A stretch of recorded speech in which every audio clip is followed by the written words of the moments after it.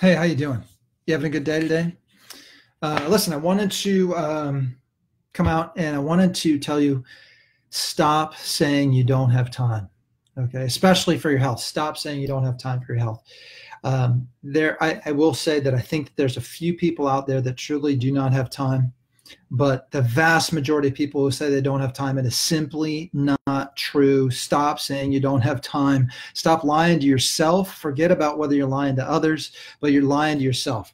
So here's the deal. All right, get a calculator here. 24 hours in a day, 7 days in a week, 168 hours in a week. You have 168 hours in a week to get all your stuff done.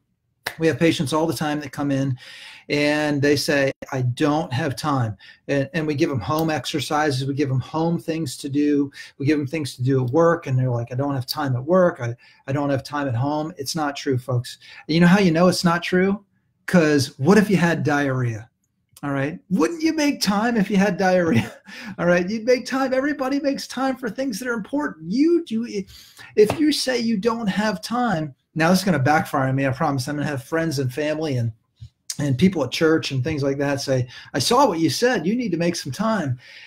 And that's true. So I say this too. But when it comes to your health, here's the deal. You are going to make time for things that are important. And you're not going to make time for the things that you don't feel are important. So when you don't take the time to stretch, when you don't take the time to make the food the right way, when you don't take the time to just take a deep breath or go for a 10-minute walk, it's just not true that you don't have time. It's just not making priorities. Now I use that analogy. Actually, I owe it to another doctor because he mentioned that to his patients, and I thought, what a great way of just trying to increase somebody's awareness of whether or not they have time for things or not. Think about it. If you had diarrhea, you'd have time. I don't care if you're at work or not. If you were at work and you had diarrhea, I promise whether you're at work or not, there's no bearing on whether or not you're going to make time. You're going to make the time to go to the bathroom. So why not make the time and make it a priority to stretch? You know, get up and move your body a little bit. Get up and go. Fill up your water bottle and drink water, or have a snack if you get low blood sugar. Like, make time for yourself. It's just not true that you don't have it. The fact of the matter is, the time that you don't invest now, you're going to pay for later. Your health problem is going to make time for you. You're going to make time for your health problem sooner or later. So make time now. Make time for those things that are important. I'm going to do another video on this another time, but I found it very interesting today. Thanks for the likes there. Appreciate that.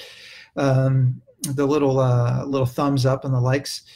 So I found it very interesting. I'm going to do a talk on this. I'm going to hopefully get my wife to do this with me, and we're going to talk about this subject because she's seen many, many studies on this, read lots of different studies on longevity. Now, longevity does not necessarily mean that you're going to have a healthy life. You're just going to live longer. But there's some very specific studies that have been done on tens of thousands of people that show some very interesting things about what are the predictors for whether somebody's going to live a long time. And I'm bringing this up now because it's something you've got to make time for. And I found myself at lunch today, and I was spending time on my phone, and realized that if I'm going to live longer, I can't spend time with my face buried in my phone. So, and I'll explain that. I'm going to leave you guys with that because I want to put a little mystery there, and hopefully catch you at another time and tell you what that mystery is on one of the greatest predictors of longevity. But listen, make time for your health. Pretend that your health problem that you have now, whether it's stretching, exercising, whether it's eating right, drinking enough water, whatever those things are that you say you don't have time for, just pretend it's diarrhea. I know that sounds disgusting. Just pretend it's diarrhea, and you'll stop making excuses that you don't have time. Either that, or you'll continue to lie to yourself that you don't have time. Every single person, 168 hours in a week, 168 hours. Everybody has the same 168. You don't get to make any more. So Bill Gates, 168 hours in a week. The CEO of Apple, 168 hours in a week. The guy that's building cars over at the Nissan plant locally, 168 hours in a week. My son, 168 hours in a week. Okay. Look at it this way. What if you worked 40 of those hours? You worked 40. Let's call it 6. Let's say you've got a job where you work 60 hours in a week. Guess what? That's 108 more hours.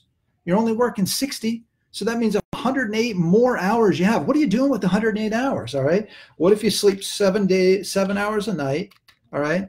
Times 7 days a week. So now we're looking at another 49 hours minus 108. All right. That means you got 59 hours left. What are you doing with the other 59 hours? Right. You have time. All right. You're just not using it in the right way. Now, that's not everybody. Some people that, well, I've got my kids. I got to go to ball practice. I got to do this. I got to do that. So, all right. Well, if you're at ball practice with your kids, doesn't mean you can't, go for a short run while you're there or stretch while you're there instead of sitting in the bleachers. You're not making the time. All right. So make the time for your body, or your body's going to force you to make time later on, and it's not going to be fun. So that's my rant for today. You guys post some comments on this. Let me know your thoughts. I'd like to respond if anybody has any thoughts on this. Share this. And anyway, I hope you're having a great day. Look at my phone buzzing over here. But I hope you're having a great day. Make time for yourself. Stop using time as an excuse. Catch you on the flip side.